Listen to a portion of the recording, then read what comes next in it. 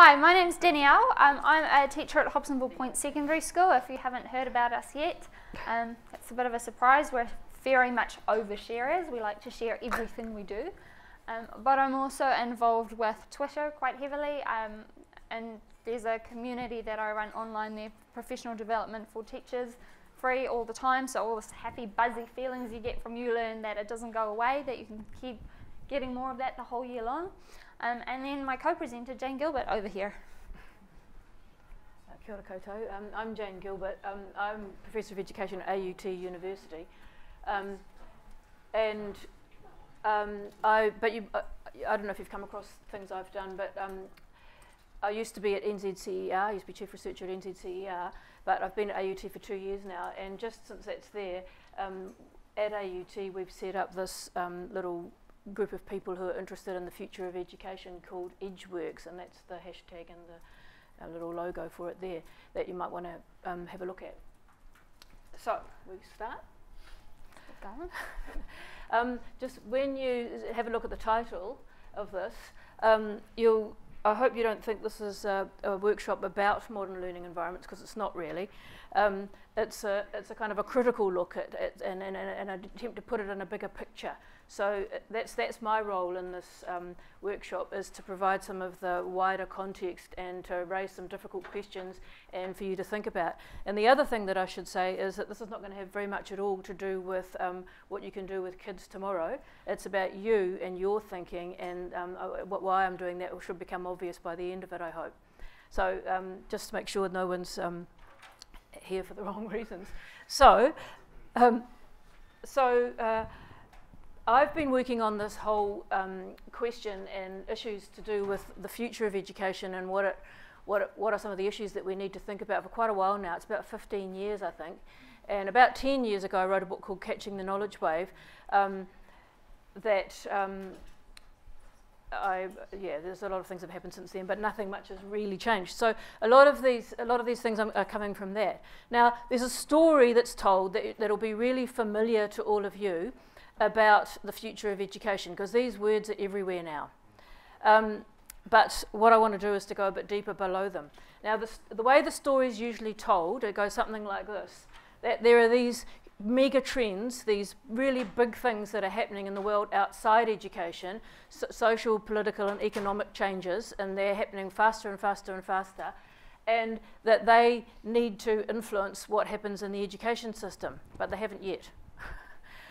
So some of these mega trends are the ones that you will have heard of many times: the so-called digital revolution, the incredible increase, exponential increase in the power and capacity of digital devices and the implications that that's got for the economy and jobs and the political and economic situation and so on. So that's one of them, and I'm not going to say very much about it except that, because you'll all know what that is.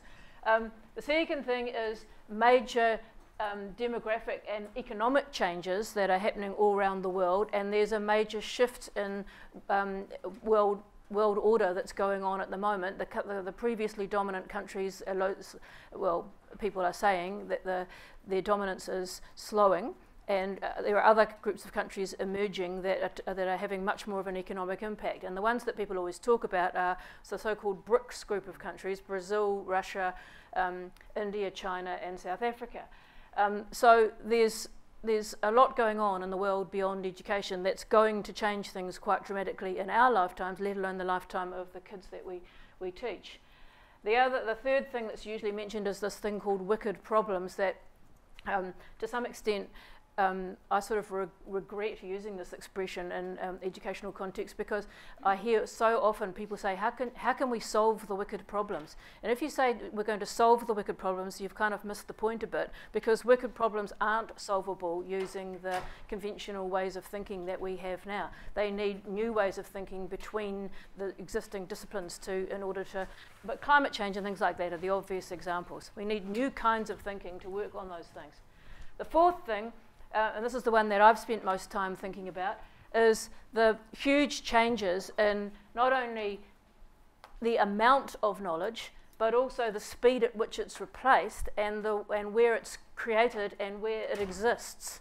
And so people are now saying that knowledge is now networked. It's just impossible to find it in the minds of individuals or databases or libraries or spaces or anything like that in the ways we're used to thinking about it. It changes by the nanosecond, and its meaning has changed. So people are now saying that knowledge is too big to know. One person or one, as soon as we know something, it's changed. So if you're interested in that, there's a really good book that I really recommend with that title, Too Big to Know, by a guy called David Weinberger. And if you really read that book, it should blow your mind, because it undermines and challenges virtually all the assumptions that we were all brought up with and that our school curriculum is based on. So that's the first part of the story. This is a two-part story, is that there are these big trends in the world beyond education, and education's supposed to respond to them. Oh, wrong way. Now, in the education sector, particularly the policy environment, each of those stories these trends that I was just talking about, each of them is huge. It would take you a full-time job just to keep up with the literature that's happening in those areas, just to keep up with them. So it's a huge area. I've just glossed over it in a couple of minutes. But the education policy and research literature on this has kind of summarised all that, and the documents that there are about this kind of thing tend to reduce it to these two things. It's all been converted down and digested down into, first thing we have to do is we need better system performance. And if you're teachers, you'll know all about this, because the Ministry of Education has certain targets that we have to meet, and we need to raise the standard of more people achieving more, knowing more by certain dates and so on. So that's the overall performance of the system doing better. That's the first thing it's been reduced to. And the second thing is the use of technology. And we see that all around us all the time. Now, these technologies that were supposed to disrupt things, that were supposed to change things dramatically, haven't had that effect. They've basically just been added into the existing structures. But that's another long story that I'm not going to go into now. But there's a lot on that. But the point I'm making here is that all of that huge body of work that I had on the slide before has basically been digested down, and in policy literature it comes out like this.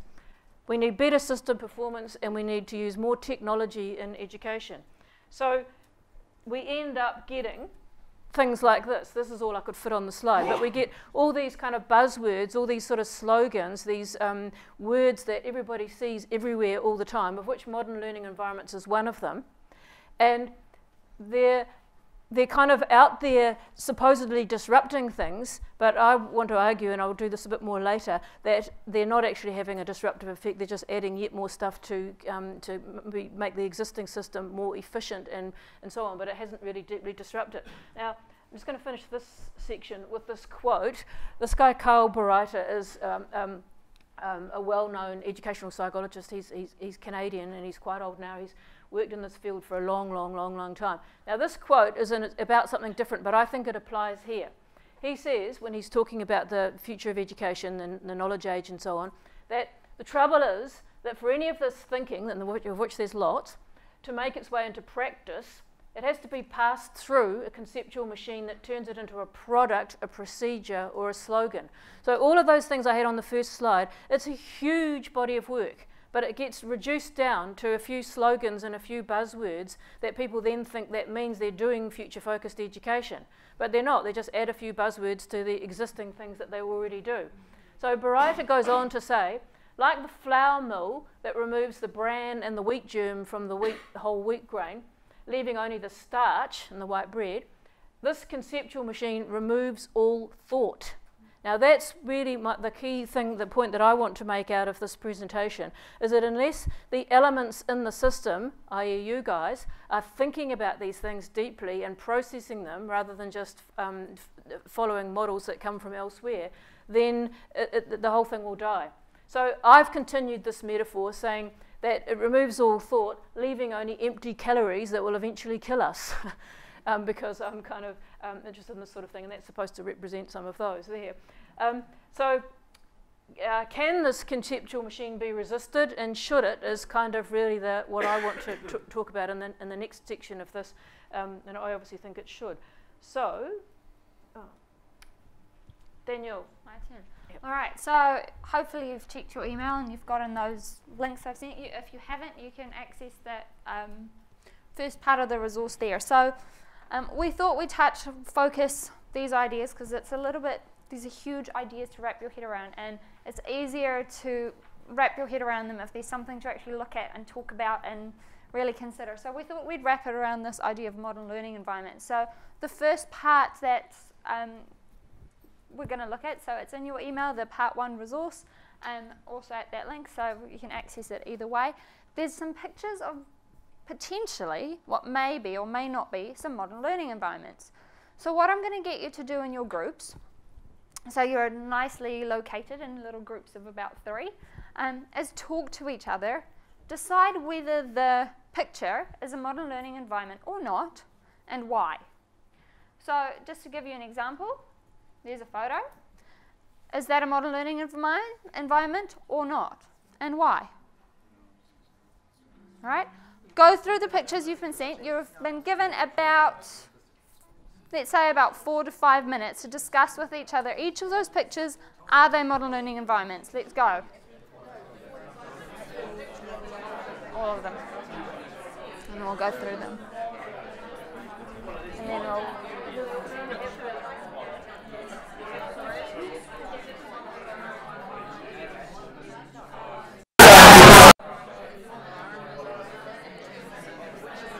You guys found some pictures yet?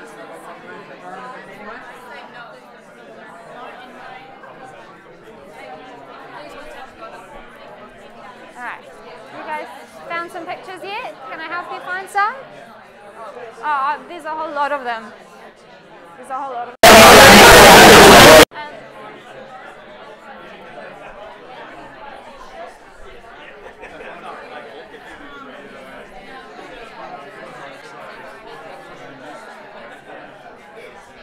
There you go.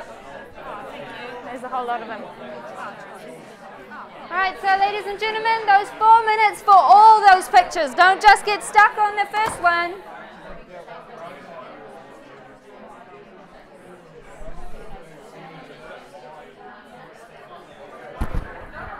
Have you got the link for that as well? Yeah,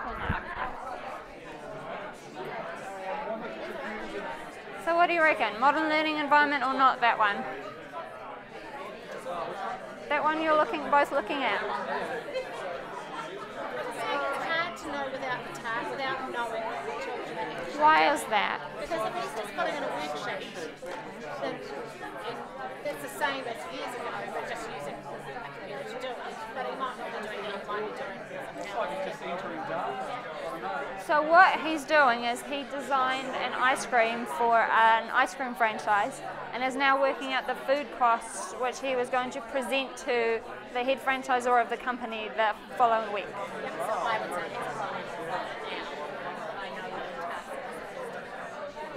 So what was the key thing that happened there? Why is it that that defines it and not what? The fact that there's a big flash Mac computer. That's the thing to think about. But we get all hyped up about modern learning environments.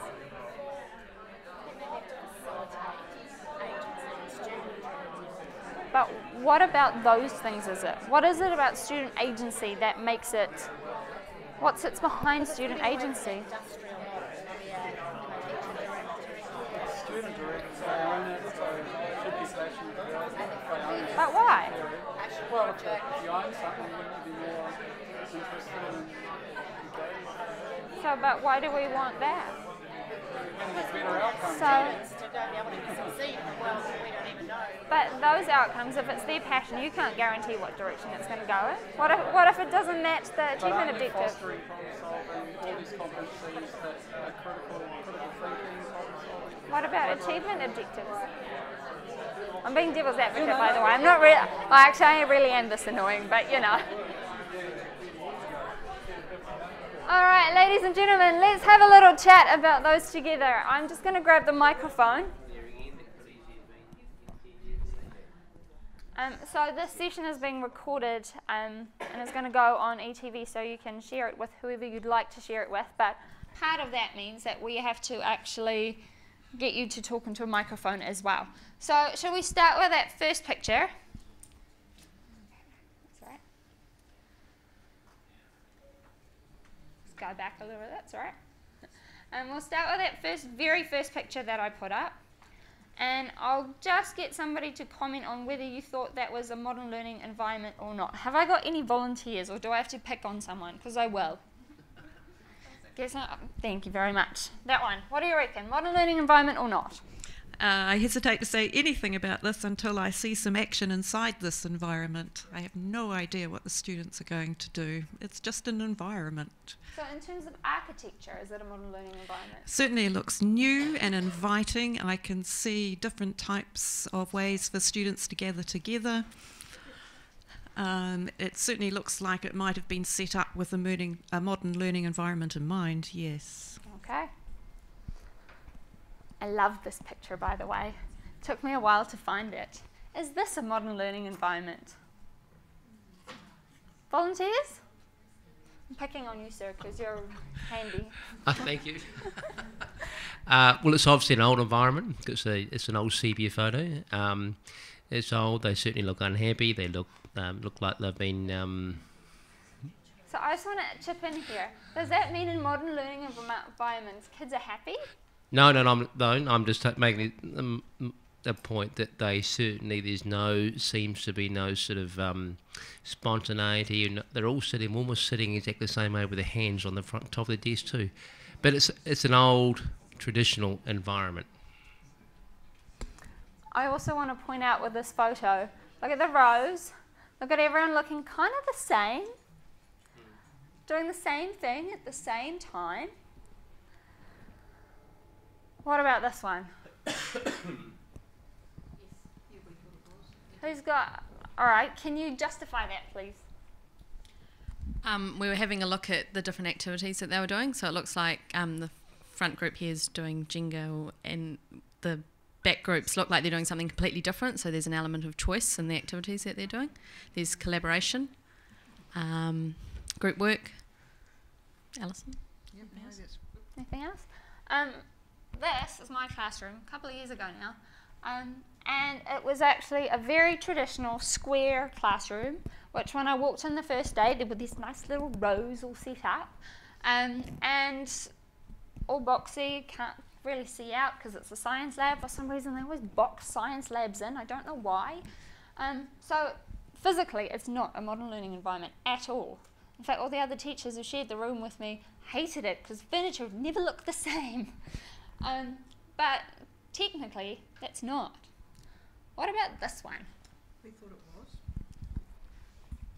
was. So it's got components of modern learning in that the students are not at their desks, they're sitting together collaborating, and also there's a student who's leading the learning, the teacher's taking the role of, I suppose, farming, and as to get back to what was said at the first keynote. So the students got voice.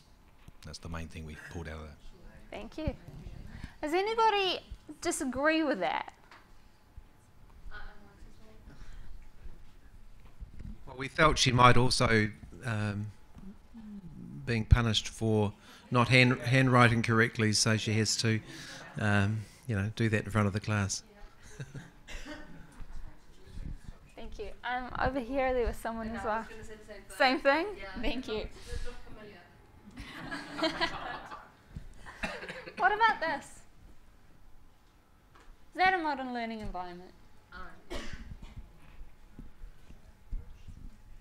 I was saying this picture sort of makes a point that it's not really about the environment, or the environment could be anything, it's just the modern learning practice that's taking place within it. So having the outside as part of your environment, the students are collaborating, they're not necessarily using technology, but the environment might not require that. So it's definitely some form of modern learning practice, I'd argue. Interestingly enough, they had their devices there, they chose not to use them. Not because I said so, usually that's the first thing they do is pull them out, but they chose not to use them. They chose to draw the bits of the bridges that we're looking at. What about this one? There's a big flash, pretty Mac computer there and everything.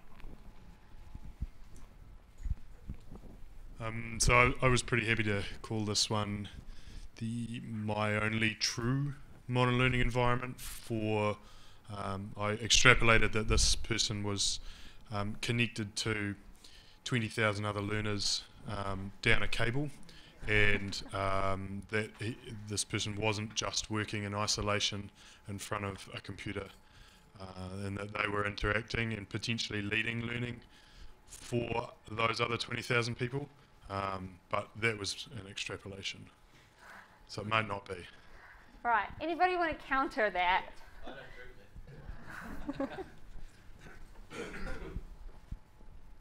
that. Having been a computer teacher for a while, they could be just doing very traditional work, that being given a work. So it's hard to tell from that picture what they are, how they're connected, if they're connected, or whether it's just a task-based thing to type up in the computer. That starts bringing us the question, how can we know, doesn't it? Absolutely, how do we know?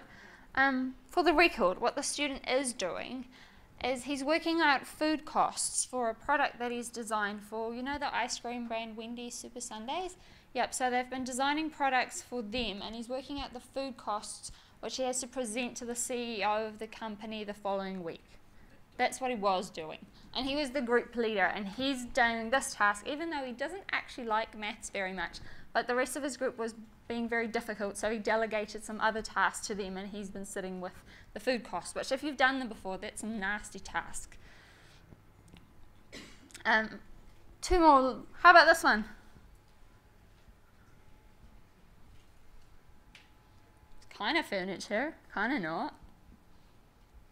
Is that modern learning? But why? Why did you think so? We thought it was because they're sitting down and collaborating.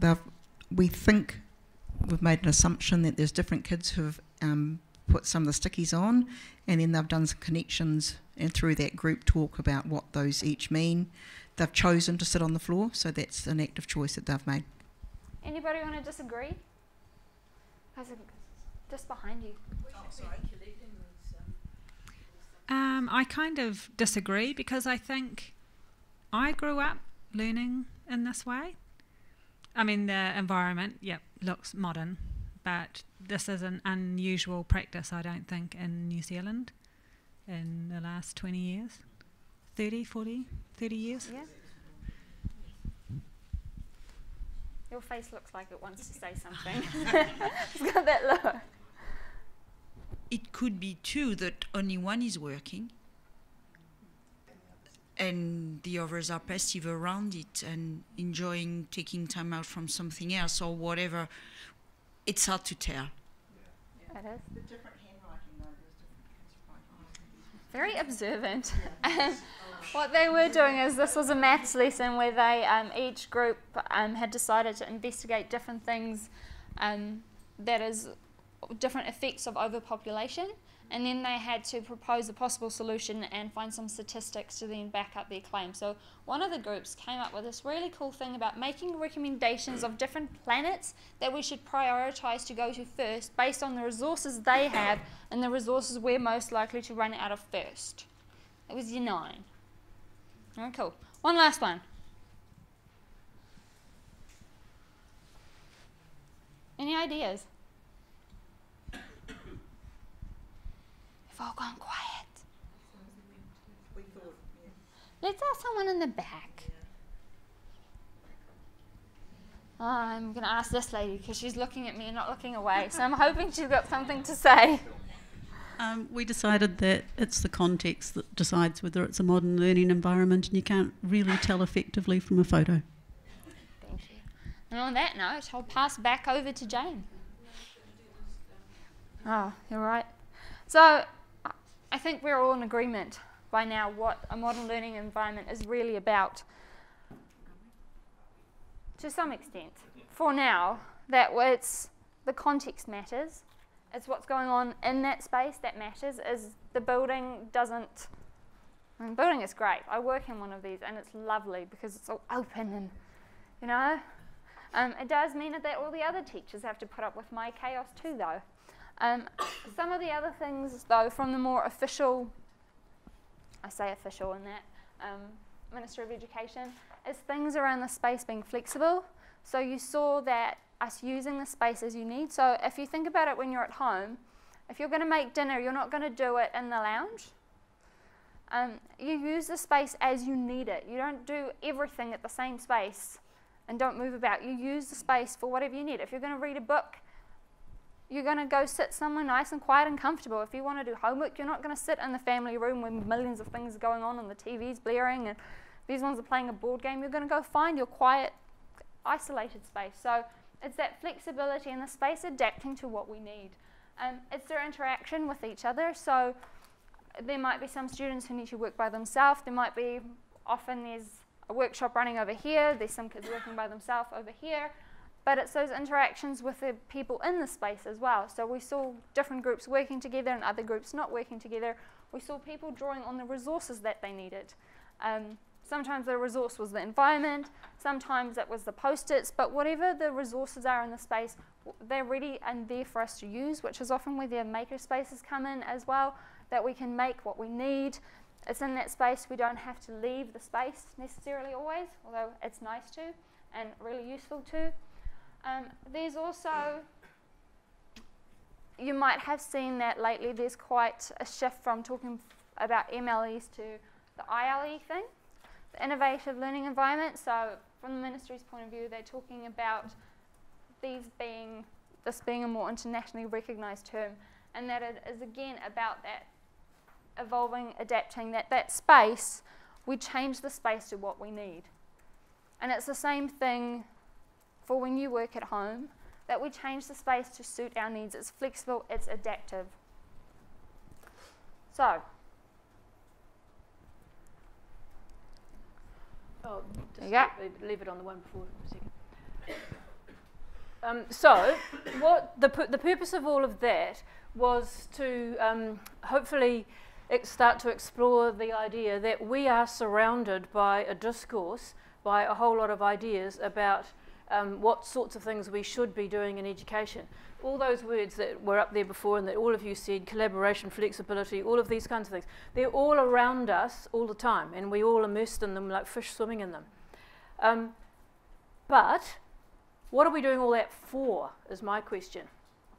Because I don't think, and probably some of you won't agree with me, but this is the challenge I want to kind of lob into the mix. I don't think that this discourse that we're surrounded with is disrupting things, that is challenging things. And so what I want to do next is to raise some questions about the future of education, and then the point is to think about, okay, to what extent is all this discourse that we were surrounded with, that we work so hard to achieve all these things, to what extent is this actually future focused? Because it's quite common for people to think that if you've got all those things we've just been talking about, you're future focused. That's what it is, right?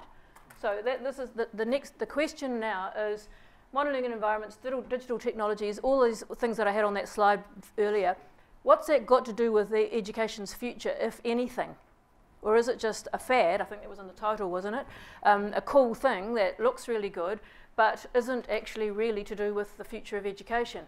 Education of all things should be about the future, because it's preparing the young people for a future. And if we think that things are changing fast, and all those things I had up on the first slide, there's major things going on in the world beyond education, that's what we should be knowing about, thinking about, taking account of, and thinking about how can things be different, not just adding a few fancy architecture and digital devices into things, cool as they are. I mean, I'm not saying they're not, but it's not, people treat that as though it is the point. So what's the connection? What could it be is the basis of this next section of the talk, which probably be about 20 minutes or so, and then we'll do another activity, okay? So what I'm going to do now, I've put, on the conference thing, I said I was an education theorist. I'm lots of things, but I said I was that because that's what I'm going to do now, is to take a sidestep into some theoretical stuff, which is really just to give you a taste of some of the ideas that I think we need to be thinking about if we really are serious about thinking about the future of education. Okay, so you saying that all the terminology and slogans are not disrupting? I think they're not. No, I think we're just adding it to the existing industrial age production line. Everybody goes through in the same order, has to do the same things by the same time, and standardise. I would say all the new terminology and slogans are actually disruptive, because even going from MLE, MLP, ILE, all are disruptive because people think that they're doing certain things, and I think some of the slogans and things are disrupting. Good flow of I think teaching and learning in terms of, I'm not teaching, but I'm sure from some teachers, there'll be a new buzzword come out each month. But I think that they are producing change, gradual change, and probably improvement. But disruptive is a much more powerful word in the sense of a paradigm shift in terms of thinking of it's radically different. And what I'm arguing is it has to be, well, I think, my opinion is, it has to be radically different. Not just more of the same, but better, faster, better production I methods. would contend some of the terminology that's come out hasn't been well thought out. It hasn't. So it has been very disruptive to schools and things that want to progress in, and still want to change. I'm not saying it's disruptive to change. It's actually disruptive to day-to-day stuff where people are trying to. I don't think the teachers here are averse to change, but I think they're averse to. I'm sure you back me up on this. That averse to just new stuff that which might mean the same as another word 2 weeks ago, 2 months ago. But one of the issues that the literature I'm going to talk about in a second says is that constant and accelerating, even faster pace of change is a fact of life now. It's not going to go away. So the argument goes that the children need to be ready for that, need to be prepared for that, not filled up with the things as they are now, but ready for anything. And so basically it means that teachers need to be like that too. So in the sense of disruptive, that's just how it's going to be now, I think. I'm not arguing against change at all. I'm just arguing against how some of the things that... But I mean, okay, so that's the idea I hope to get to by the end of this, is that if we're in the industrial age model, we tend to think of things in terms of bureaucracies, in terms of, because that's the most efficient way to organise things in that context. So there's a top-down model, there's a hierarchy, there's people above us that tell us what we should do and when we should do it and so on. Part of the work that I'm going to talk about in a minute is calling that into question and saying the days of the bureaucracy are long gone, and we should be working as a group from the bottom up to change things. That's what I'm going to get to by the end of it. Because if we're being required to change within a bureaucracy, we're assuming that someone somewhere knows what the answer is going to be. We're wrong, I think, because no one knows. So it has to happen from the bottom up, the change, and that's kind of what the ideas I'm going to talk about now. Where was I? So futures theory is a well-established, long, well-known kind of body of work. It's been going for at least 50 years. It's not a new thing. And there are lots and lots of people who work on this full-time, it's their job. It's what they do. And so what I've put up here is one slide summarising the ideas of one guy called Jim Data, who's been doing this all his life, and he's about well into his 70s, where he's tried to summarise what the theories of the last 50 years or so, put them into 4 categories, say about the future. So this is a really, a summary of a summary of a summary of a summary kind of thing. So he says that people who talk about this can be organised into 4 groups. One group says that we're going to have continued growth, that we're going to go on more or less as we are now and have over the last few hundred years or so. Things will change a bit, and they'll probably change a bit faster than they have in the past, but the same basic processes and the same basic ideas and the same basic forms of social organisation will probably stay the same much as they are today.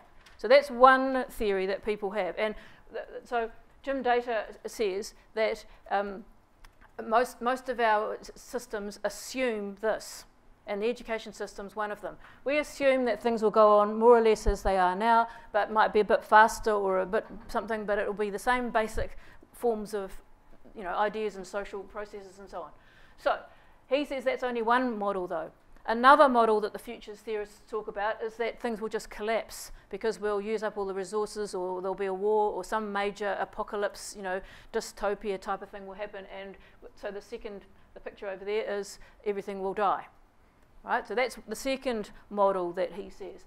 The third one is the idea that we will recognise that continued growth isn't possible, going on the same as we are now. We're already using up the world's resources and so on, and the answer will be that we'll have a highly disciplined society in which everybody will be rationed certain things, and there'll be strong rules about what we can and can't do to conserve what there is left. That's the third option, he says, that people argue for. And the fourth one, this picture down the bottom here, is what he calls transformation, which is we can expect massive technological environmental changes, which data says are now well underway. They're already in train, that they're inevitable now, he says, that will fundamentally alter the way we live, but it's impossible to imagine what that will be like. So the first three you sort of can imagine, even though we haven't necessarily experienced the number 2 and 3. But the third one is we can't imagine what that'll be like. Now, if you start thinking about that in relation to what the education system's preparing people for, we are preparing them for the first one. But it could, according to the futures theorists, it could be any of the others. So data talks about this. He says continued growth is the dominant view. Most educational thinking assumes that. And he says it actively stops us thinking about the other 3 possibilities. Okay, so that's what he says. He says the future isn't predictable. So anyone who tells you that we know what the future holds and we can prepare people for it is wrong. We can't. Obviously, by definition, we don't know what the future is. And so we can't construct an educational curriculum that is able to prepare people for the future. But we can construct one that could prepare people for multiple possible different futures. Now that starts to call into question the industrial age model of education, where we did think we knew what the kids needed to know if they were going to be successful in the world. And we've got so many stories that we tell them, if you do this, this will happen, you'll be able to do this and you'll be able to do that, and you'll be able to have a nice middle class job and buy a house and get a mortgage and have a family and live happily ever after. But that is already not true. But that's another story, I won't go into that now. But data says that the purpose of education should be to prepare people for a range of alternative, possible, different futures, plural. Right? That's really important.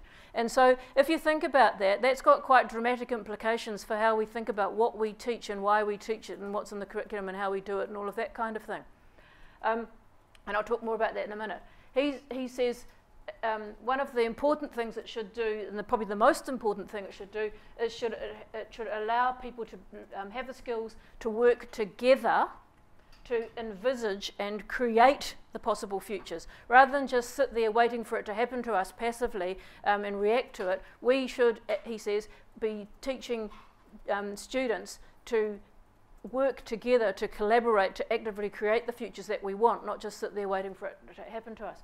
So that's what data says. Now what does that mean for education? I'll come to in a minute. But just another idea I want to throw in here. There's this book by Sardar is a very short, very quick book, a summary of futures thinking. It's called Welcome to the Future. He talks about this thing, what he calls the post-normal.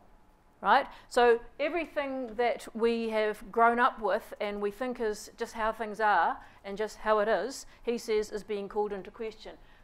He says we're in a transitional age where the old orthodoxies are dying, new ones haven't quite emerged yet, and nothing seems to make sense anymore.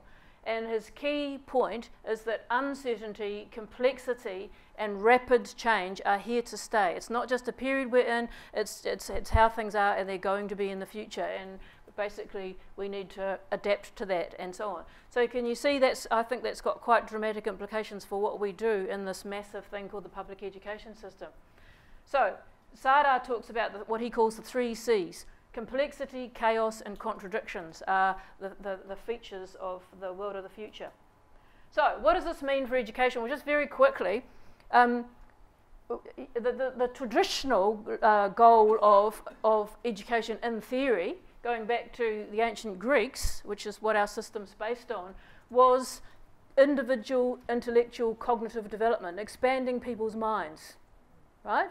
Now, I think that's a good goal, but what I want to argue is that probably in this age that we're going into, we have to think of it as collective intellectual development. So instead of us all as individuals on our own developing our minds and expanding them, we have to find ways to do that together. And as I'll come to in a minute, one of the words that was up on that slide a while back with all the buzzwords was collaboration. And we hear that all the time now, don't we? You mentioned it several times when you were talking about modern learning environments. The collaboration thing is really hard. It's an easy word to say, but it's really, really hard to really do. But that's an important part of this idea of developing our collective intelligence, our minds together, not just individual things like marbles in a jar, just rolling around together, bumping into each other, but what happens between them. So I think it's important to prepare people for a range of alternative possible futures so they can survive and thrive in an increasingly complex, uncertain, fast-changing world, as I said before, and to work together to create the futures that the young people that are in school now want, that they've worked out that they want. So in fields outside education, and there's a huge range of them now, there's a whole lot of theoretical frameworks that people have for thinking about how can you do this. And one of them that's predominant now, and it's not really a theory yet because it's hasn't got the features of a theory, but people call it complexity thinking. So there's this body of work that people are using in a whole lot of different fields. It started off in biology and ecology and computer science and mathematics and the scientific fields, but now it's very, very common in the social sciences and business and leadership and all sorts of different fields. There's this set of ideas that people call, it's a kind of like a syndrome, it's a set of ideas together they call complexity thinking. And what I'm going to do in the next 5 minutes or so is just quickly go through what some of those ideas are, because I think it's quite helpful for thinking through, to start to think through what we might actually do in schools to build the conditions that we need for what I've just been talking about. So it's quite, so the world that the education systems are based on is part of the modern world, and so that's why I think modern learning environments is a little bit of a misnomer, because we're out of the modern age now. It's finished, gone. We're in the postmodern or hypermodern or whatever post-normal age. So in the modern age, the metaphor that's quite often used to describe things is a machine type one, with levers and cogs and things acting on other things that produce an effect that you can see how that works. And this leads to this, leads to this. There's a sort of a linear cause and effect kind of thing. If you do A, you'll get, and then you do B, you'll get C type of thing. There's that kind of logic in it. Things tend to be simplified and reduced down to their key features, and they're treated as if they are the full thing. And the goal of the whole thing is to produce equilibrium and stability and to keep things going the way they always have. If you're a biology teacher, the idea of homeostasis, keeping things in steady state, keeping things going more or less as they always have been as a goal. And part of that is certainty, knowing what's going to happen and guessing, being able to know what's going to happen next and controlling things. So those are all quite familiar ideas, because those are what structures how we do things now, especially in a large enterprise like the public education system. But in the postmodern, post-normal age of complexity, people are saying that instead of the machine metaphor, there's something like a living system or an ecological metaphor in which everything is connected to everything else, and tiny effects in one part of the system can produce large effects in other parts. It's not static, it's constantly moving, it's dynamic. But the key thing is that there are a large number, a very, very large number of interacting elements. But it's the interactions between the elements that matter, not the elements themselves. That's a key part of this. So in this model, uncertainty is assumed, that you can't know what will happen if you do X, you won't necessarily get Y. And the other thing about it is that the system is self-organising. Now that picture there is a picture of a flock of starlings. You've probably seen pictures like that, and there's some very good ones on YouTube that show them moving. And that's an example of a complex system. It's made up of a very large number of interacting elements, and each starling in the flock behaves in a certain way that if it turns that way, the other one next to it's got to turn a bit, and this one over here's got to turn a bit that way, and they all react to each other, and that determines the whole much bigger pattern that you see that photo's being taken of.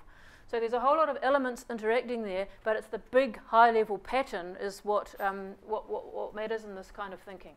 So that's a quick go at complexity thinking. So these systems that people are talking about here are all complex.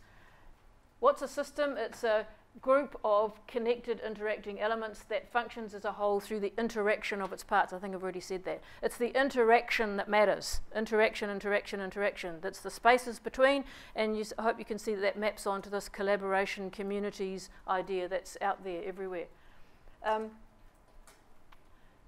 So in this system, there's constant interaction and feedback, and some of the feedbacks keep the system going in the same way that it's always been going, but some of them disrupt it.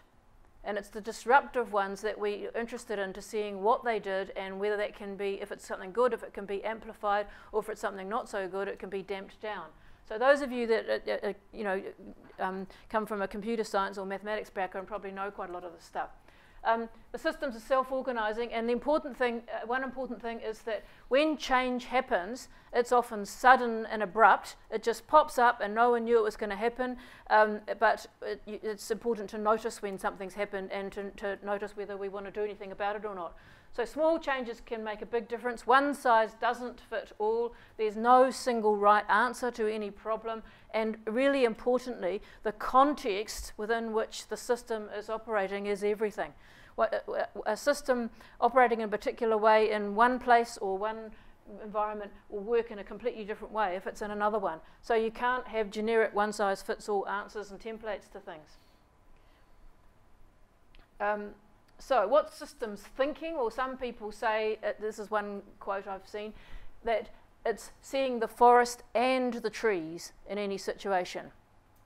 Like seeing the big picture and the individual units. Seeing the ecosystem, focusing on the interactions within a system and between one system and another, not looking for chains and cause and effect. So you'll know that a lot of the policy structures that you work within and you're managed within do think in terms of causes and effects and levers and so on, and if you do this and you provide these incentives, that will happen and so on. But as we all know, quite often it doesn't. Although it looked like there would be that sort of relationship, there isn't necessarily. So, nearly there now. So in the management and leadership field, there's a huge literature on this now in terms of thinking about, how to organise, how to know what to do in big companies, particularly ones that have to be very, very responsive to very sudden shifts in the market and so on. So there's a lot of work about this, and there's lots and lots of theories that people have got about what we should do in complexity. And this one is very common. People use this a lot. And basically, just very quickly, because this is really complicated, these people say, Snowden, and Dave Snowden, this guy's name is, who's, just look him up, there's lots of really good things on the internet about him. He's come up with this thing he calls the Cynefin framework. That's a Welsh word. That's basically for figuring out what kind of system you're in, and he's classified them into 4 kinds. The simple one is when you know if you do X or Y, Y will follow, and like night follows day. It always happens, it happens every time, and so you can plan on that basis. So you work out what system it is, you decide what it is, and then you respond. So that's what we're familiar with, that's what we know. He puts what we call best practice into that quadrant. So that's when we know if we do this, that will happen. And the complicated quadrant, it's when things are a bit more complicated, the situation, the answer's not necessarily known now, but if you get some experts in and you get them to research the situation and write a report on it and come up with it and argue about it and have a lot of negotiation, eventually they'll probably be able to come up with some solution to that problem, and then that will move it into the simple framework because we'll know what that is. But so that's where you need experts. And he says that that's where good practice would fit in there, knowing what to do when you don't know what to do. Now, if it moves into the complex domain, that's the realm of what he calls the unknown unknowns. We don't know what to do. There are no answers, and even if we got all the experts in the world, we wouldn't be able to figure out what to do because it's not a known system. So the hard question is, what do you do in that kind of context? And we're going to talk very briefly about one idea for what people do in this context in a minute. But basically, it's a large number of very small experiments to test how the system's working and then see what happens, see what emerges, and if something that's positive happens, ramp it up. If it's negative, damp it down fast. And then, I won't go into this much, but what Snowden argues is that it's very, very common, and it's very common in the education system, to assume you're in the simple quadrant and to have policies and so on that focus there. And when you're not, as we're not, and the things don't work, it very quickly tips over into the chaos quadrant, in which action's impossible. That diagram there is supposed to the line's supposed to represent a cliff, because you fall off that suddenly into the chaotic zone. So that's when you've got to act anyway, do something, like if there's an earthquake or a disaster or something like that, and try to control the situation, get under control as fast as possible, and then decide what to do next after that. So that's just one example, but there's a large literature on this, and it's quite influential in the world beyond education now. If you find this an interesting set of ideas and you want to follow up further, you can go to his website, which is cognitiveedge.com. There's lots of stuff there.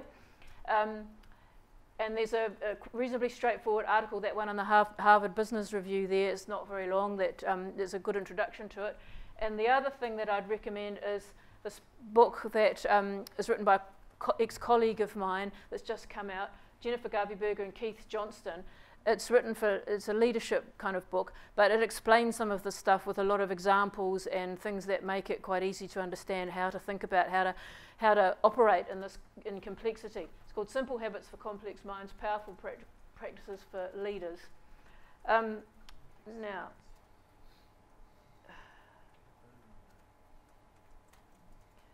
so what's all this got to do with modern learning environments and education's futures, which is what I'm supposed to be talking about? I hope you can see. Sorry, I just realised I'm standing in the way. So what I want to argue here is that just adding new inputs into a system, like for example, fancy new ideas or really good new structures or really good policies or whatever, just putting new inputs doesn't change it, because the system's already got a life of its own, and the structures and the systems and the policies and stuff it can just be annoying and add extra work and extra stuff for people. But if the underlying structures are resilient, as they are in the education system, they're really not disposed to change at all, nothing happens. But change does come in systems, according to this theory, when, this is really important, when the elements in a system interact in new ways. So if you just throw a hand grenade into a system and expect that, well, actually probably that would change things, but you lob something into the system, it doesn't necessarily change things. But if the elements in the system, and you are elements in a system, if the elements interact in different ways from the ways they did in the past, according to systems theory, that's what will change things. So that goes back to what I was saying before, is that we need different ways of interacting at the grassroots level, and that's where change will come from, not from fantastic new policies from the Minister of Education or whatever. So new ideas, new ways of structuring old stuff, old information. So if we repackage it, that doesn't make a difference, but new ways of thinking about old stuff do. So it's the elements in the system interacting with each other and thinking in new ways about it that's what makes a difference. So as I said before, one size doesn't fit all. Future practice is going to emerge. No one knows or can direct or control what it will be. No one knows. We can't say we want this and then put a plan in place and that's what will happen. It won't be like that. But what it's important for getting the best possible outcomes from any system that knows what it's trying to do and that has a clear sense of what its purpose is. There's three things. Number one is the quality of the elements in the system. That's you guys, and the quality of your thinking and interacting with each other. So that's the first thing. The second thing is the quality of the interactions between the elements. So that means when we talk about collaboration, not just getting together and having a quick 5-minute meeting and pooling ideas, that just reproduces the status quo. It's getting together and spending a long time together and doing something with the ideas together that take that much further, that take that idea further, that moves it on. Not just it's not just sharing, it's much more than just sharing. That's really important. So it's the quality of the interactions between the elements that need to be robust and strong and will involve conflict and argument and debate and so on. It's not necessarily all being nice to each other. It's pushing ideas hard and fast, but in the context in which we know what vague direction we're trying to go in, what the purpose of it all is. So, and that the idea is that that builds collective intelligence rather than individual intelligence. So a key thing here that I want to say is that we talk all the time and we hear in educational publications and so on about the things we need to do for the students, for the children, for the learners in the school system. They need these kinds of things if they're going to survive in the world beyond education and so on, right? But a point that I think is really, it's taken me a while to get this, but I think it's really, really important. We can't expect teachers to design these kinds of experiences for students if they haven't actually experienced it themselves, and if they don't know what that feels like and how hard it is and so on. And so I better not start on this topic because I'm supposed to stop now. But I think that's got major implications for teacher professional learning, and I don't think we should even call it that now. In the sense of what kinds of things teachers need to be able to become ready for the future and to be able to do these kinds of things for kids, because it's not the same stuff as what we did when we went to school. It's a different world now. Doesn't it make a mockery of the idea of the flipped classroom and everything? Well, I think it does. That's my... Yeah. But, well, actually, there's some circumstances in which it could be appropriate, but only when we've thought about what's in the curriculum and what we're learning it for. But if that was just the be-all and end-all of everything, it would be all these things would be pointless. All these techniques and technologies and so on are pointless if we don't have a sense of what the purpose of education is, what we're trying to do there. It's all just fancy add-ons. The debate about what the purpose of it is really important. So I think that we need much more of a big picture awareness and awareness of what's going on in the world beyond education and some of these trends and what they really mean. They're not just, you've heard of this term greenwashing? You know, that we don't just do a whole lot of things that look as if we're green. Like recycling and all that kind of stuff. But we're actually doing something that would be, that has an effect. So we know something about the big picture context, but it gets reworked for the local context, for the school, for the class, for the individual, for whatever's going on in the here and now. And really importantly, everyone thinking for themselves, not waiting to be told by the bureaucracy or being told not to do it by the structures. And I'll just finish this part with this slide.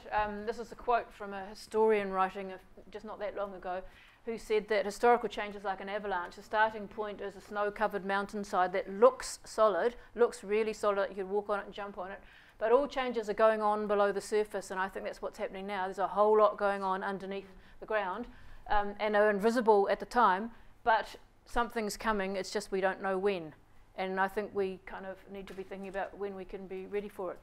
And I think that's it, so it's your go now.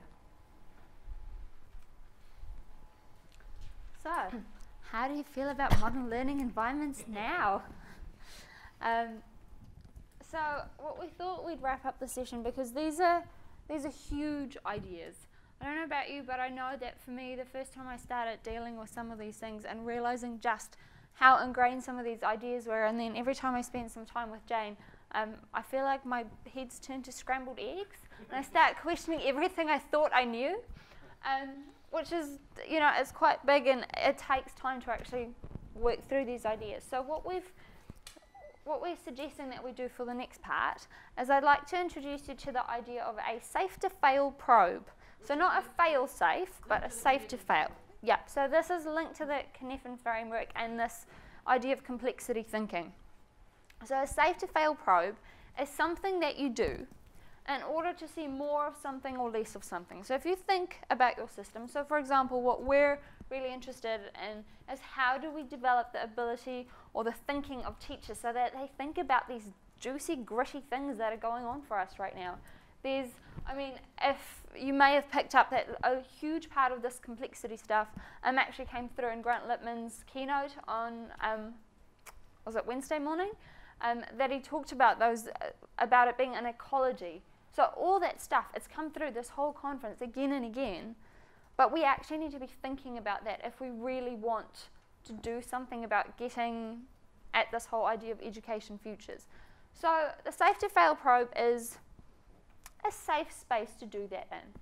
So if you think about something that you would like to see more of, so for us we would like to see more teachers actually thinking and examining those paradigms that underpin the things we do every day and we don't even think about why we do them. It's different from a fail-safe in a number of ways. So it is not a safe to fail probe when you need buy-in from people, then it doesn't work. You need permission. So if you have to ask someone's permission to do it, it's not a safe to fail probe.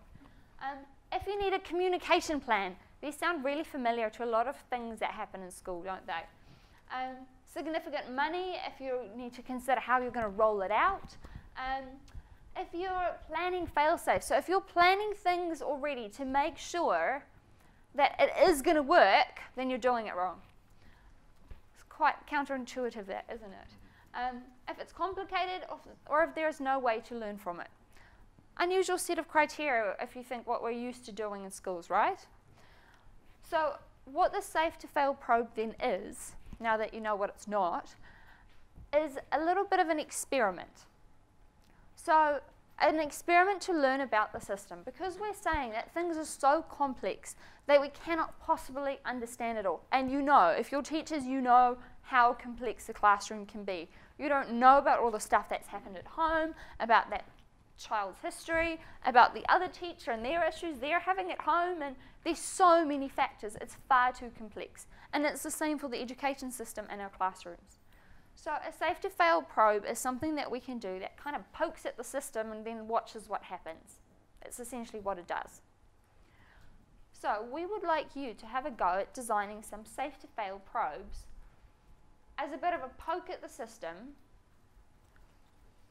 that you might be in, or the second part of that email that I sent you has 4 scenarios, 4 different schools.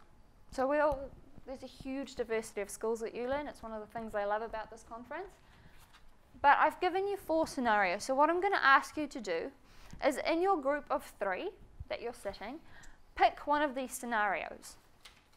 And then I'd like you to have a go at trying to decide what you want to see more of in this school and what you want to see less of, given what you have just learnt about things. I'm just going to say things because I don't really know that there's a word that captures all of these enormous ideas. What are the things you want to see more of? What are the things you want to see less of? So like I said, we personally want to see more teachers thinking for themselves, not just using a recipe and implementing in their classroom, not just thinking that there is one answer. We want people thinking for themselves. So if I want to see more of that in this environment, what is something that I could do?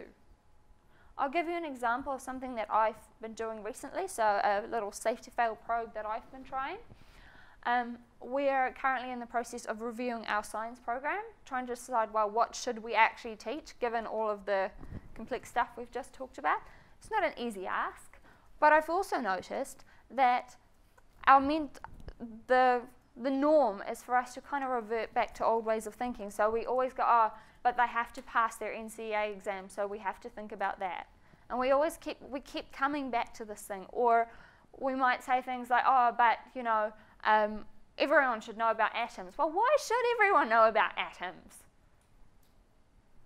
Wow, I don't know. So what I wanted was for us to move away from just accepting the status quo. So my Safe to Fail probe was using I notice. So in those meetings, I said, I notice we keep bringing up NCEA as the sole purpose for what we're doing here. And I just left it at that. That's all I did. All I wanted was deeper discussion of why is it that we're doing what we're doing.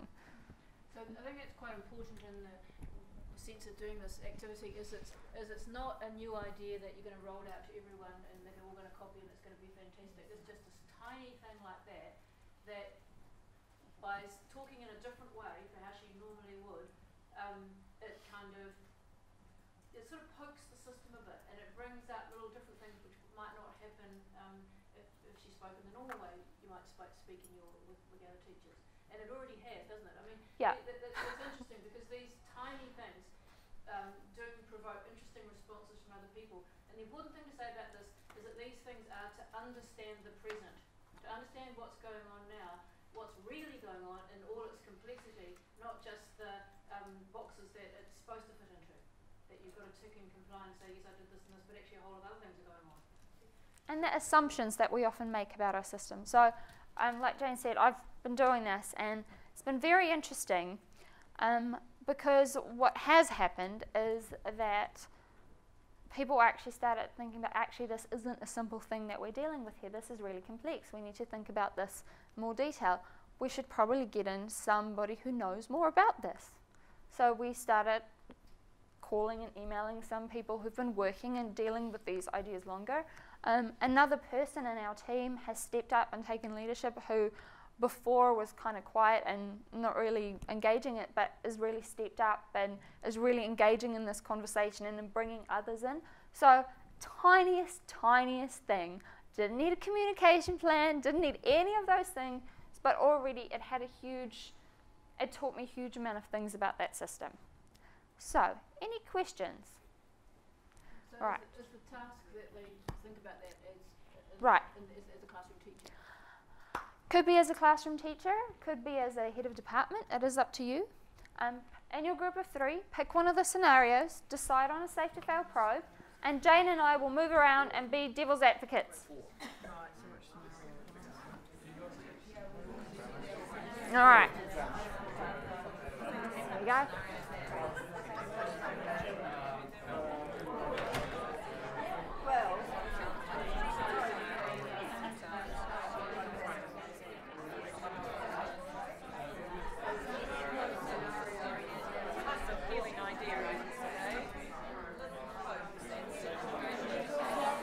So, what are your thoughts so far?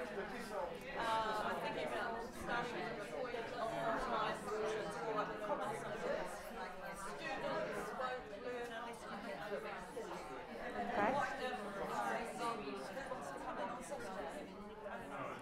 So, do you need permission for that? Parents? Rollout plan? That kind of thing.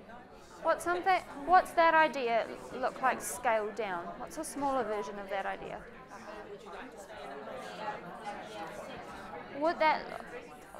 Who's dictating what they learn in that situation?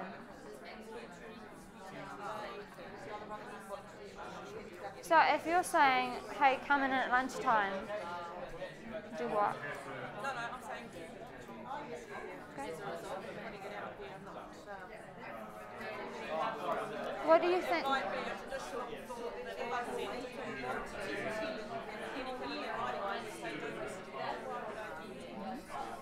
Okay. So that's going to tell you something one way or the other way. All right. What then?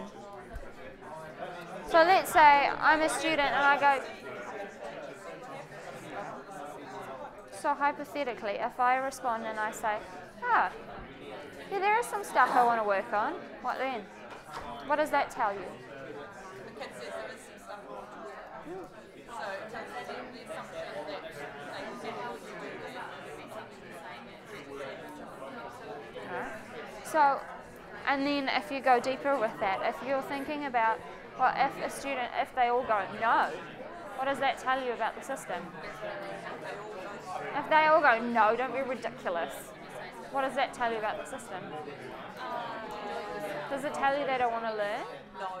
Or does it tell you... So, one of the things you can play with is having multiple probes going on so that you can learn more about that system. So what else is there that you can do that's going to tell you more about that thing that you want to see more of or less of?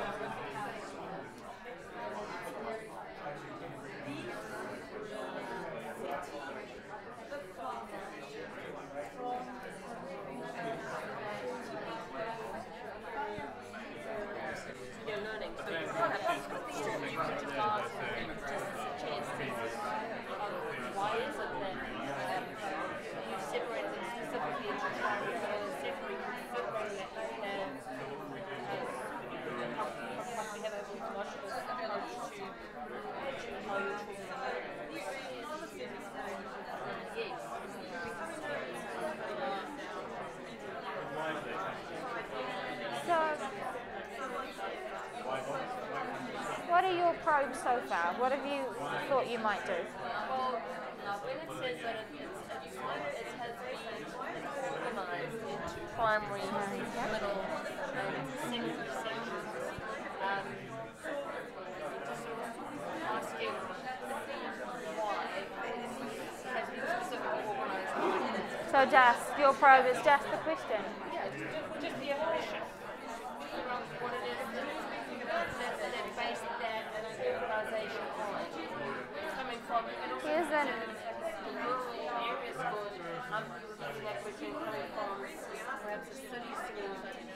Why the organised it that way? Here's a really interesting that happened. I, as a probe, some why questions. Okay, why is it that you do that?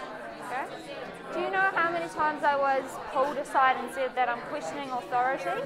This is in one-on-one situations that I asked them, so not publicly, but I'm questioning authority because I'm questioning the hierarchy. What does that tell me about the system? We might think, you know, things are really changing, but if I'm being pulled up because I'm questioning authority, someone who doesn't even have authority over me, what does that tell me?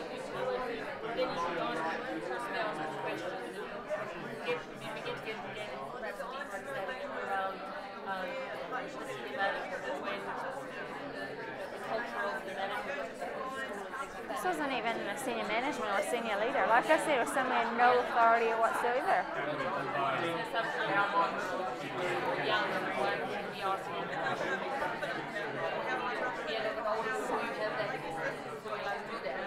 So it's the things that we learn about the system that we then, what it does really is it just makes more questions for you ultimately. But that's the kind of thing we're thinking about. So what can we then do? What else do we then do? What might this reveal? What are we going to see more of? What do we want to see more of?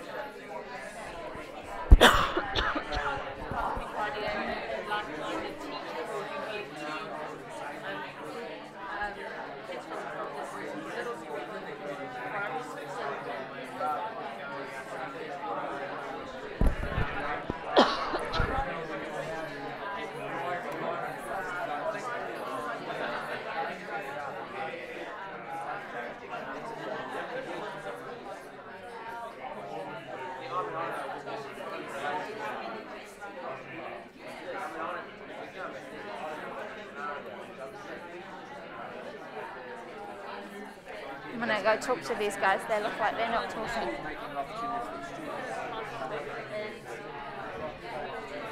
So, any thoughts from you guys so far?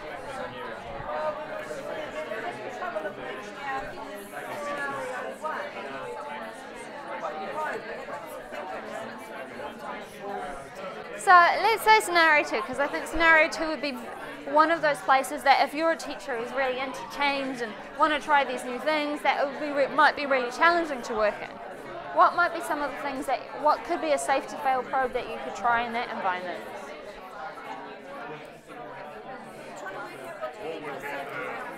So that's those, can you go back to the first slide? Yeah, so if you go back to that first slide, sorry, I shouldn't do that, I have a habit of, so up. Alright, so what do you want to see more of? What do you want to see less of? So those things that I said, it doesn't need a communication plan, it doesn't need a rollout. It's just something really simple that you do, like I said, that I started saying, I know this. So when people are falling back on those old paradigms, I just say, oh, I noticed that we're talking about blah, blah, blah. So something really simple that you could do if you were in that really traditional model.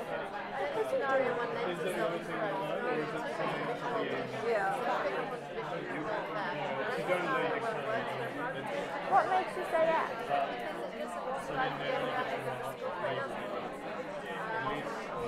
So, anything that you necessarily alright. You're not going to change what the main tourism, sailing or farming, you're not going to change the ethnicity, you're not going to change the fact that you've got the school bus, which could be interesting.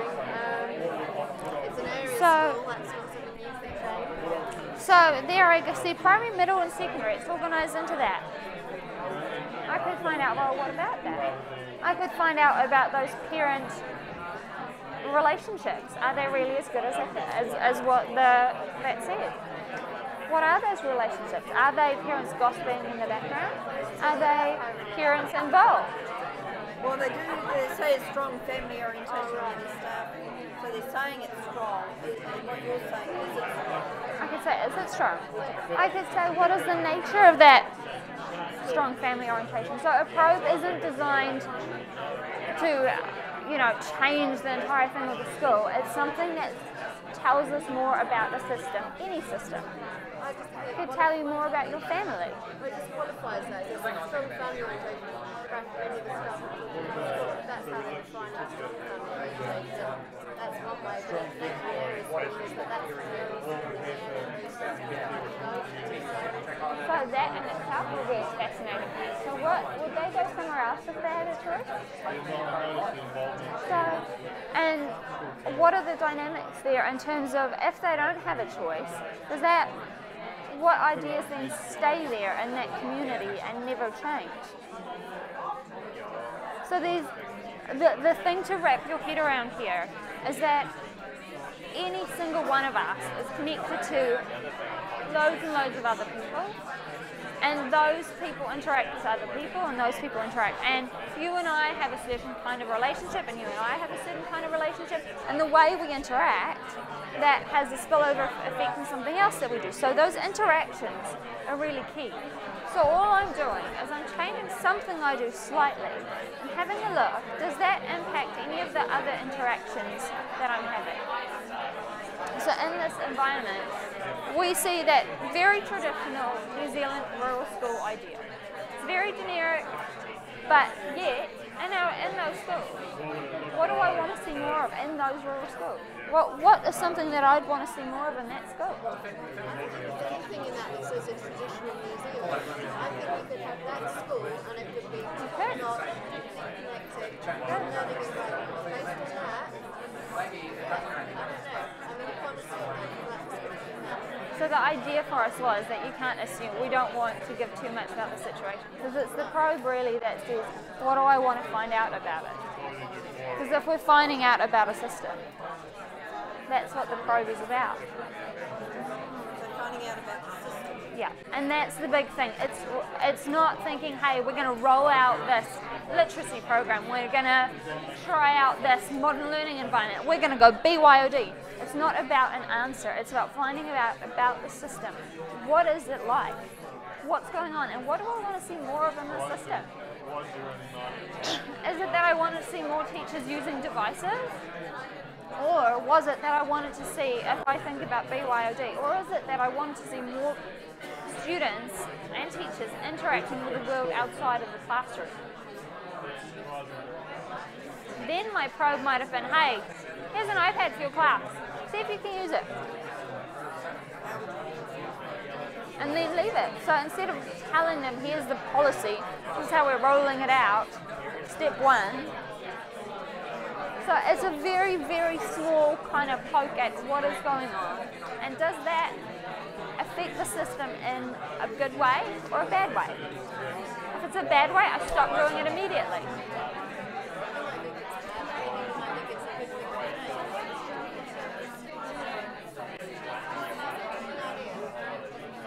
And that book, The Simple Habits for Complex Times one, 150% recommend reading. Absolutely 100%. It's one of that one and there's been some really interesting discussions, and I know that the ones that I was part of, our immediate kind of response as a teacher is on that rollout level, you know. There's the, we're going to try this, or what about this? Oh, we'll implement this thing.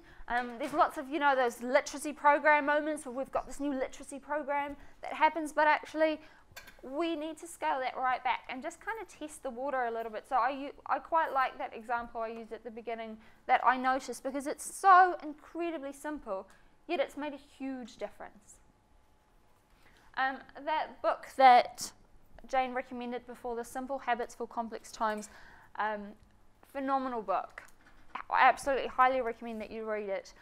But it goes into this idea in a lot more detail, and it's written in really layman's terms of how do you do this and what does this look like in different contexts. So it actually has like little stories almost throughout it, so you can follow it.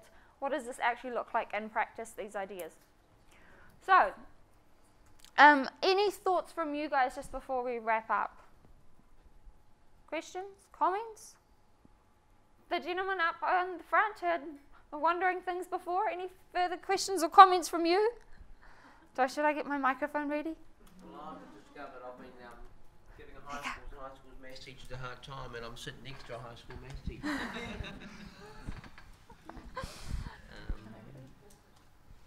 No, I'm fine.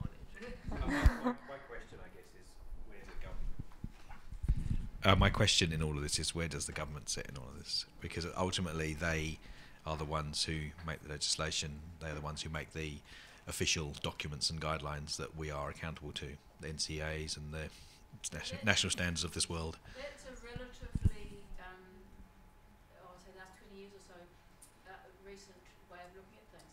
The government is actually the servant of us. You know, we vote them in. It's not like it's a company that has, I mean, I know there are rules and regulations, but the education system is there for the greater good of the greatest number of people in the country, and it's there to serve those needs. But because of a lot of the things that have happened in the last 20 years, teachers are basically too busy to be thinking too deeply. But it's got that. But I mean that has to change. People have to do that and tick the boxes, because otherwise, I mean, I really think it's a system that's in the throes of dying. It's losing energy. It's winding down, and eventually, I think in our lifetime we'll see the end of the public education system, unless new energy comes in from outside, in systems terms, and it's this interaction from, the level of the system, which is you guys, changes things. That's why I'm interested in this stuff, because I think it's in the throes of dying, but we still have to. We can't wait for them to do anything. And in saying that, that's also why, if you're not on Twitter yet, if you're not part of all these many things, I know I talk about Twitter all the time, but the thing why I so passionately advocate for it, the government can't serve you if they don't hear your voice. Yeah. If you just go to the polling booth and that's all you've got, how are they going to hear what's going on? Yeah. There's a huge amount of politicians that are online that will actually talk to you and respond to you. Weirdly, I tweeted one and then she said, oh, why don't you get in touch? So I got in touch and she called me 10 minutes later to talk about it. Because they are quite responsive. So they don't hear you unless you actually speak to them. So whether Twitter is your medium, whatever else your medium is, you have to get outside of your classroom and talk to them if you want them to hear what's going on. And if it's not just one voice, but it's a collective voice, it has a very different effect. Any other questions? Yep. What year level do you teach? I'm at high school level. I'm at Hobsonville Point Secondary, which I don't know if you know anything about it. Yeah. Yeah, we're kind of the school that went, let's do everything differently. But we're a completely public school. Same curriculum you guys use, we just went and made it work for what we wanted to do a bit better. But if you're interested in Hobsonville Point, we suffer a serious case of oversharing, and you can find just about everything, including in 2 years we've had like 4 or 5 timetables now. You can find all of those variations and why we changed online as well. So everything about us is public. So that wasn't actually my question, but because I'm sort of in the same situation. So I teach year 10.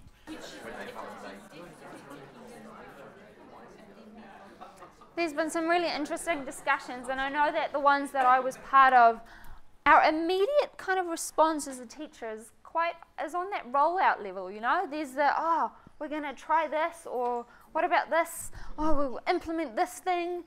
There's lots of, those literacy program moments where we've got this new literacy program that happens, but actually we need to scale that right back and just kind of test the water a little bit. So I quite like that example I used at the beginning that I noticed, because it's so incredibly simple, yet it's made a huge difference. That book that Jane recommended before, The Simple Habits for Complex Times, phenomenal book. I absolutely highly recommend that you read it. But it goes into this idea in a lot more detail, and it's written in really layman's terms of how do you do this and what does this look like in different contexts. So it actually has like little stories almost throughout it, so you can follow it. What does this actually look like in practice, these ideas? So, any thoughts from you guys just before we wrap up? Questions? Comments? The gentleman up on the front had wondering things before. Any further questions or comments from you? So should I get my microphone ready? Well, I've discovered I've been giving a high school maths teachers a hard time, and I'm sitting next to a high school maths teacher.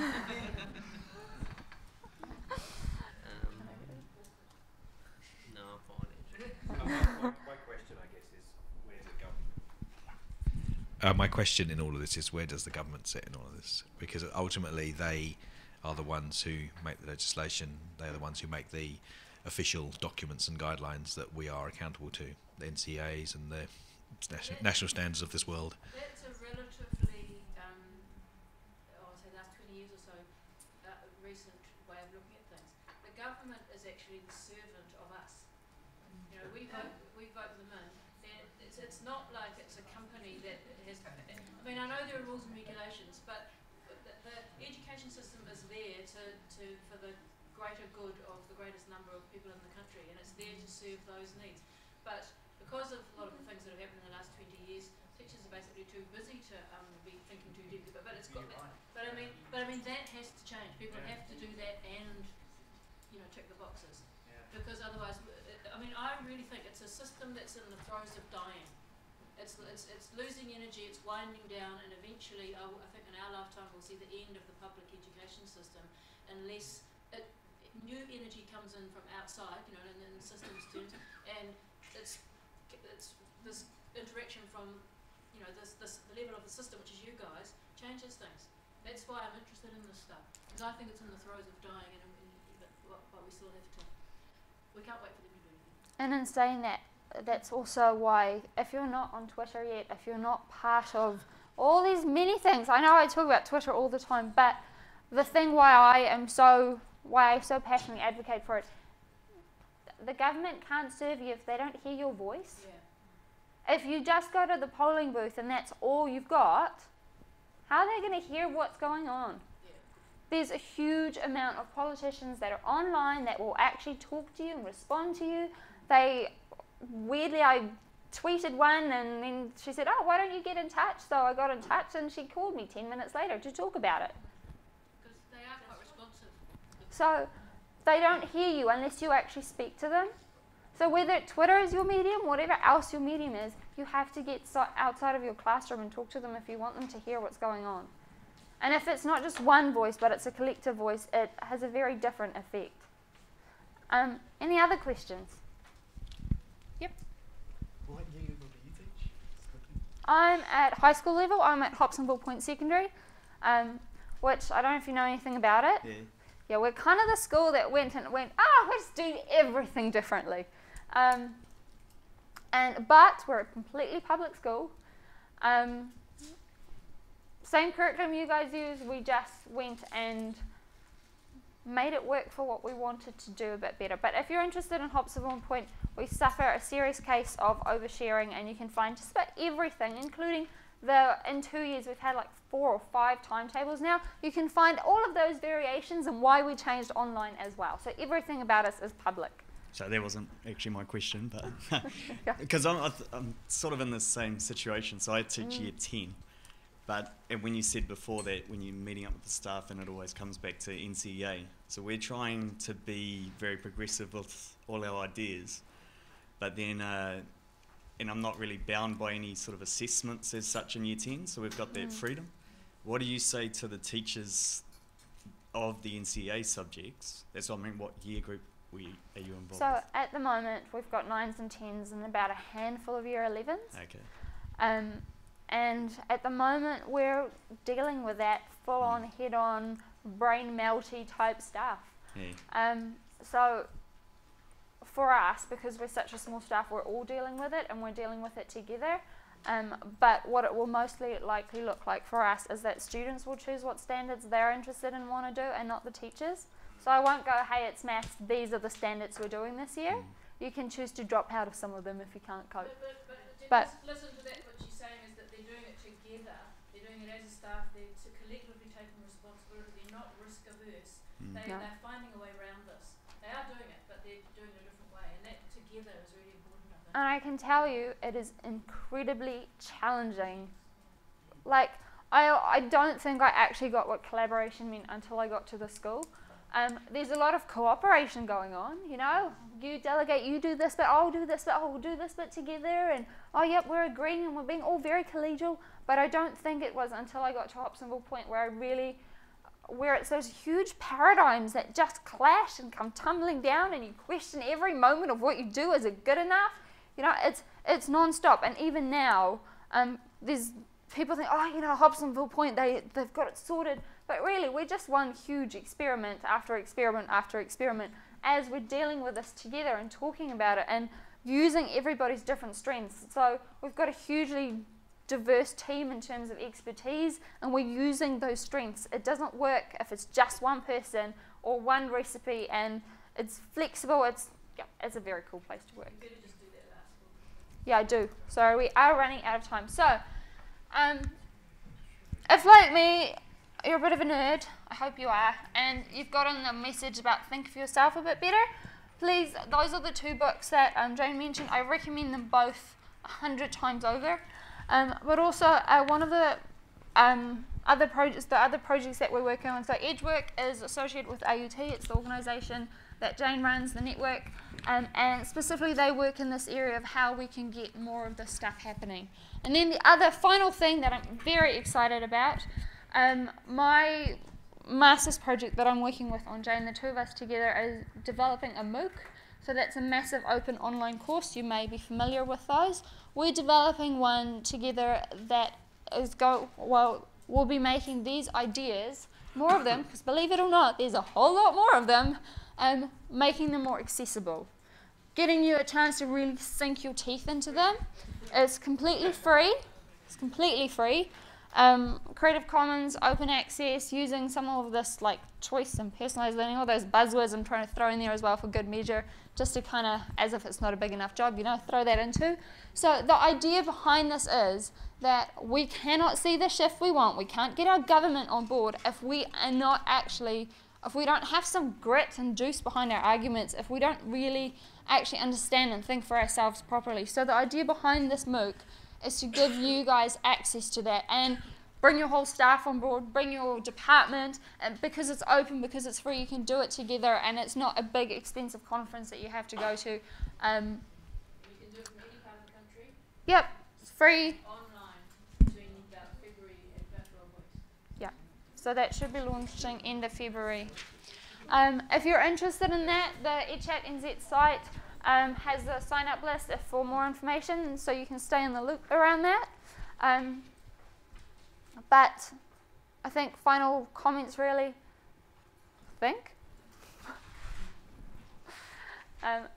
anything from you? Thank you very much, ladies and gentlemen.